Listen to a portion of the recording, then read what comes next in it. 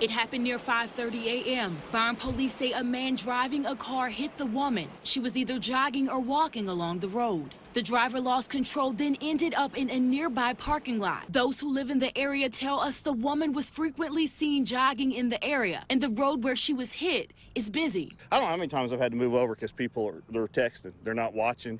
So, yeah, I mean, I'll say this, our police department does a great job patrolling this. So I'm not criticizing Byron PD, but but yeah, I mean, people just need to be more aware of pedestrians, especially runners. Byron police say it is still looking for the cause. Speed could have been a factor. The department is also waiting for results of a toxicology test on the driver. For now in Byron, Shay O'Connor, WJTV 12. And the driver was taken to the hospital for his injuries. We will continue to follow this story and keep you updated when we learn more.